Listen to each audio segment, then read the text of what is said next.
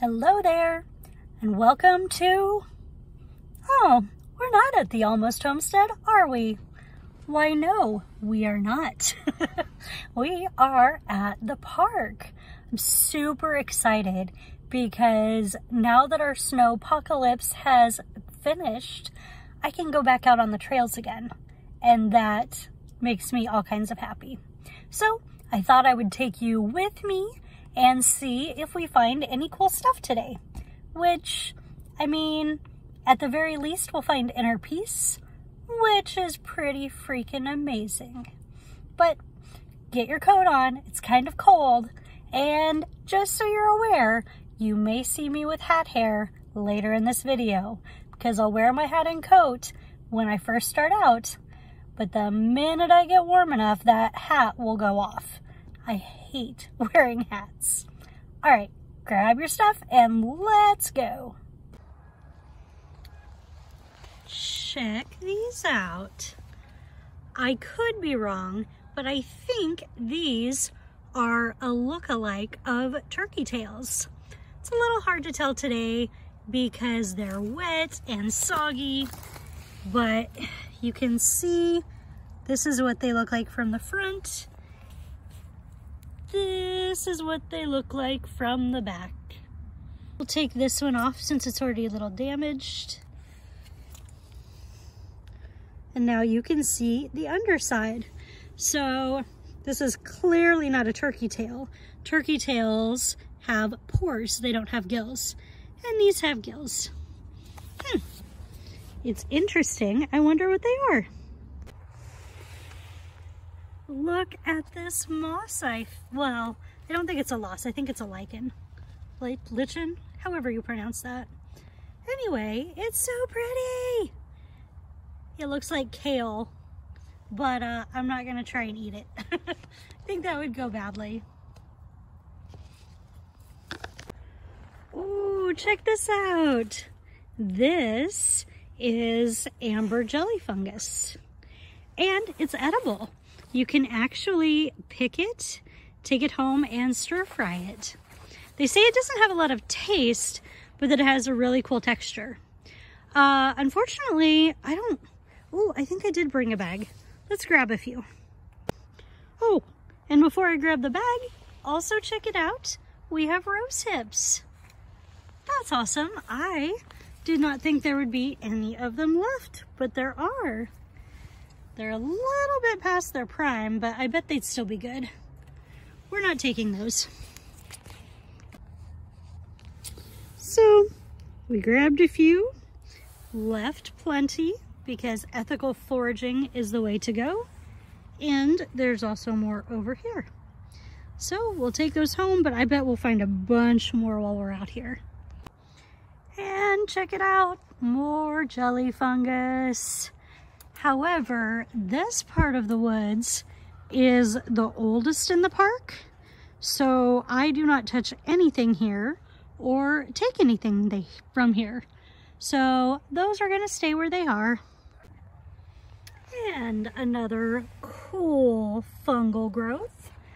I think this is one of the polypores, possibly white cheese polypore, but I'm not sure. Sorry, I know the camera moved a little bit. Anyway, I don't believe that they have any edible value, and even if they did, I'm still on that same trail, so bye, fungus. So this is really interesting. I don't know where this mushroom comes from. However, I do notice that there are quite a few of them scattered on the ground here. Check that out. We've got one here. I love how the underside looks a bit like leopard spots or coral. See, there's another one. Huh. I don't see anything around that they would have come from. Appears just a tree. Thinking maybe birch. I don't know, I'm not really a tree expert. If you know, I would love for you to comment below in the comments section. But let's continue on our trail. Ooh, look at these! Wild onion or wild garlic, probably wild garlic. I don't know, but either way, they would be delicious. And I'm really excited that they're up already here at the park. Oh, I guess it was an American beech, 'cause look, here's one that looks the same with the same kind of leaves. Whee! And there's a nice little label. Check out the pretty moss on this log. Ah, so pretty. No idea what it is, but I love moss. Ooh, check this out. A nut that is still on the tree, which fell over. We had a lot of storms this year. Plus, during our cold apocalypse, we had really high winds. So I'm not sure if that is damage from the last set of storms or if it's damage from the last big winds we had during the cold apocalypse / polar vortex. But either way, yep, very cool. Well, this is unexpected. I found jelly fungus on the ground. I don't know. Okay. Ooh. Sorry if you just heard my tummy rumble. Yeah. Check that out. And there's more here, but it's actually like it's attached to something, which is cool. Well, we're far enough off of that trail that we will go ahead and take this and add that to our tiny little stash. Now, this is something I have been really curious about. It's in a birch tree or a beech tree, and we see these a lot.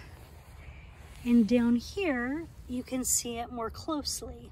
I tried to look it up online and find what it is, but there were several results that came up and I couldn't figure out which it is. So if anybody has any wisdom or insight, I would love to know what you think this is. Now this is one I don't find much. Oh, sorry, I had to get down on the ground. This is also a jelly fungus, but unlike the others, it's light colored, it's not the dark brown. Huh, isn't that cool?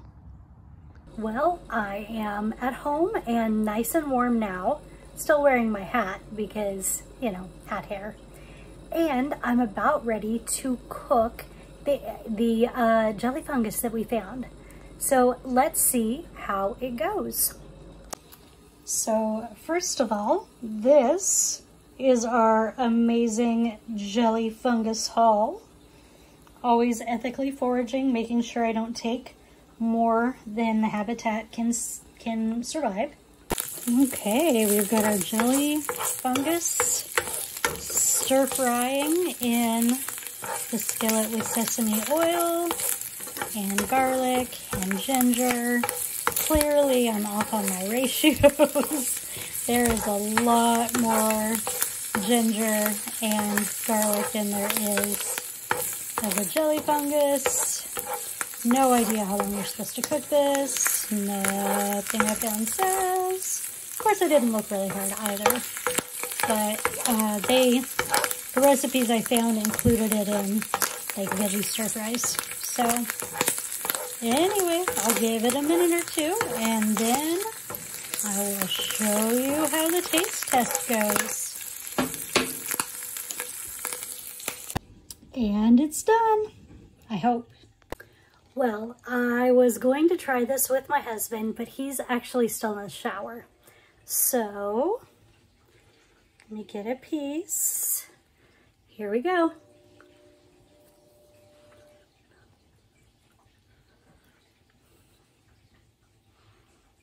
I mean, The taste is good. The texture is weird. I don't know how else to describe it. It's like savory jello, which I guess, I mean, I should have expected, but like, I don't know about that. I think it would be better if I had meat in there with it. So I may add some chicken next time. That would be delicious. Anyway, I hope you enjoyed our adventure in the woods and now the adventure in the kitchen. And as always, don't forget to like this video, subscribe to my channel, and eat something wild. Maybe a jelly fungus.